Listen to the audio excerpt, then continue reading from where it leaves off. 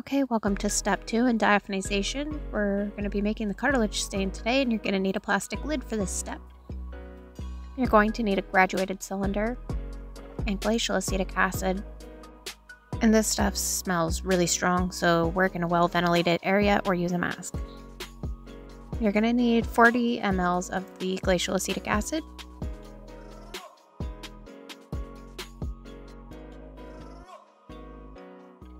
and then you'll need 95% ethyl alcohol, and you're going to measure out 60 ml. That's 60. So 50 ml here, and then 10 more ml, 60. And now you'll need alcian blue. This is the actual cartilage stain. You're going to need a scale for this that can measure in milligrams. And we're going to measure out 2 milligrams of the alcian blue.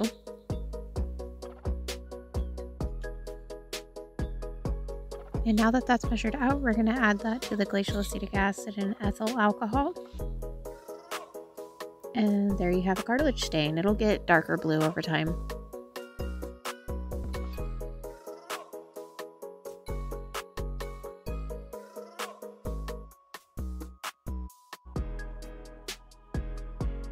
Alright, so now we can go ahead and move our specimens out from the water and into the cartilage stain.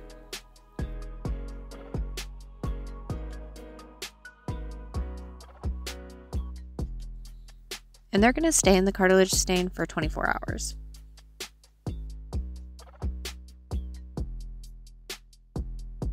And the reason you need a plastic lid for this is because the glacial acetic acid will eat through the metal, so use plastic. Okay, now that it's been 24 hours, we're going to rehydrate our specimens. So go ahead and put your specimens into a new jar. And for rehydration, we're using 95% ethyl alcohol. You can measure it out, or you can just pour it over until they're covered. We're just going to go ahead and measure it out to 100 ml. And here they will sit for another 24 hours.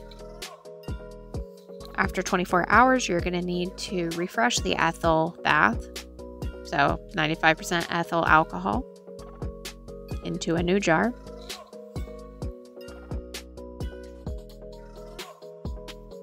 And throw your specimens in there.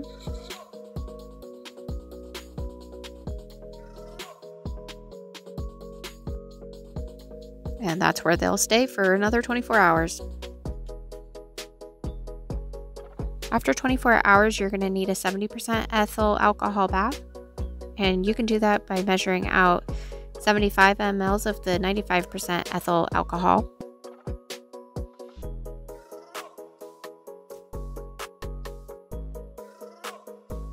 And 25 ml of distilled water.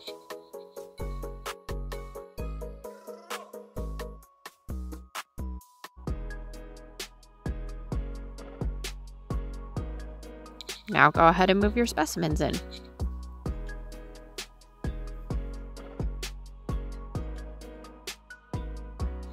And you guessed it, they're going to stay there for another 24 hours. Alright, after 24 hours, you can just put them in a bath of just distilled water. You don't have to measure this out. You can just cover them up. Or you can measure it, whatever you like to do.